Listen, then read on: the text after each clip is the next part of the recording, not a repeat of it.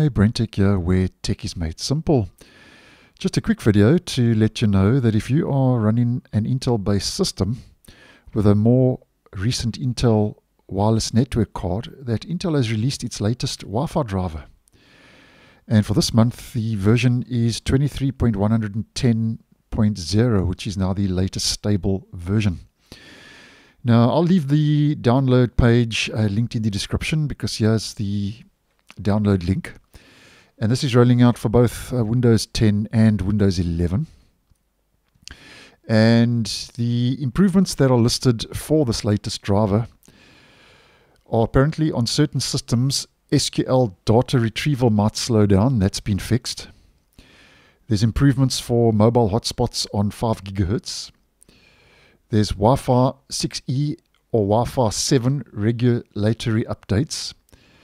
And then the update also includes functional and security updates. And Intel also says there may be other minor issues addressed that will impact performance, stability, or vendor-specific functionality that hasn't been listed.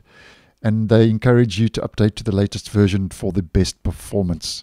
Now, if we just scroll down to the bottom of this page, which as mentioned will be linked, here are the different products that the download is available for.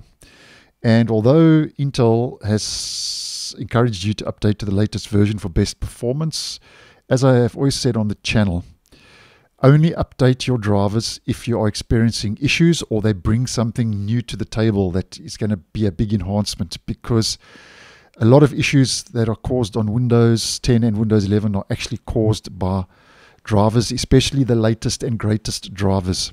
So only update if you have experienced issues, or obviously there's a big enhancement with the driver that will enhance your system to some degree or the other.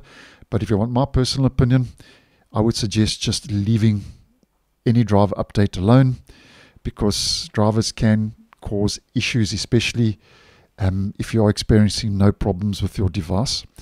So that's the latest Wi-Fi driver, 23.110.0, which has rolled out recently for both Windows 10 and Windows 11. So thanks for watching, and I'll see you in the next one.